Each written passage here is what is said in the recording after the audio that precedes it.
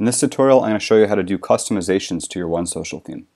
So before we do anything technical, I should show you that in the custom code section, if you just have a small snippet of CSS or JavaScript you want to add, you can go to custom codes and just paste it in here, and it will, JavaScript as well, and it will output on the front end. But if you want to do something a little more complex than that, then you would want to go into an actual text editor. So here I'm in my local host, which means this is running the website from my computer. Probably you would have it running on a server. So through FTP, you would connect to the server and then edit files. I covered in the first video in the series that you're going to want to be running a OneSocial child theme. So if I go to Appearance Themes, you can see we've got the child theme running. That's very important that we're going to make our edits in the child theme so that when we push updates to the parent theme with bug fixes or feature requests, our edits we're about to do don't get deleted right away. They would be saved because they'll be in the child theme. So here we have the OneSocial child theme, and right out of the box it's like this. It's basically a skeleton child theme. It's got all the components you would need to do customizations, but it doesn't really do anything until you start adding things.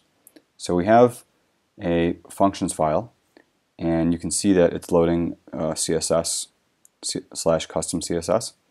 So if we open that up, here's our CSS file, and in here we can add styles. So let's head back over to our website, and here in Chrome, which is what I recommend using, you can open up the Chrome inspector by just right-clicking on the screen and clicking inspect.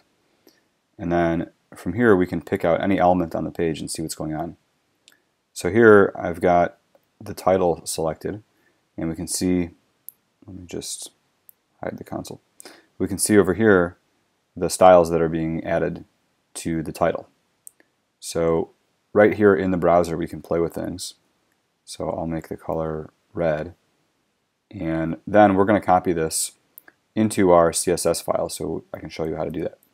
So if we come back here, you can see if you look carefully at the media queries, we've got one is a maximum width of 480 pixels, which would be basically targeting a phone in portrait mode and smaller. For the most part, you can't ever know exactly which one's going to be for a phone just through CSS, because different phones have different sizes, different resolutions, etc. But this is approximately a portrait phone and smaller. 481 up is going to be anything bigger than that, and then 721 up is going to be targeting even a bit bigger for tablets and stuff. And then we also have global styles, which will be everything. So let's go ahead, and in the global styles we'll add entry title color red. Remember, that's what we tested here. So this was just in the browser, it's not saved. Now we have it saved here. So let's see what happens. Sure enough, that works. And again, that's global, so that's going to be everywhere. Let's try something else. Let's remove that out of global and put it in the media query for maximum width of 480.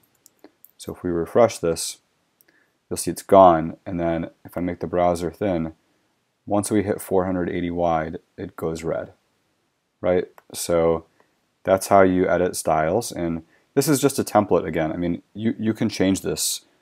These numbers, you can add more media queries, you can do whatever you want here. This is your style sheet. And then in functions, you can add any functions you want in here and they will load. And then you can also add templates in here. So let me explain a little bit more. The way this works, and it's not just with our themes, this is a WordPress standard convention, is that any styles you add into the child theme will be loaded in addition to the style sheets from the parent theme, and any functions you add are going to be run in addition to any functions in the parent theme. However, templates replace the templates in the parent theme. So let me pause this for a moment and open up the parent theme. Okay, so here we have the parent theme. So let's say you wanted to edit the file footer.php. What you would do is copy footer.php, same file name, and place it into your child theme and edit it in the child theme. And if that file is replicated in the child theme, then the version that's in the child theme will be run instead of the one in the parent theme. Okay, so this is why it's nice to do it in the child theme. At any point you can go reference the parent theme and see what you've edited, and again, as you make updates, that footer.php will update in the parent theme, and you could compare against, and if any updates were important, you can grab them. And so it's a very safe way of editing things.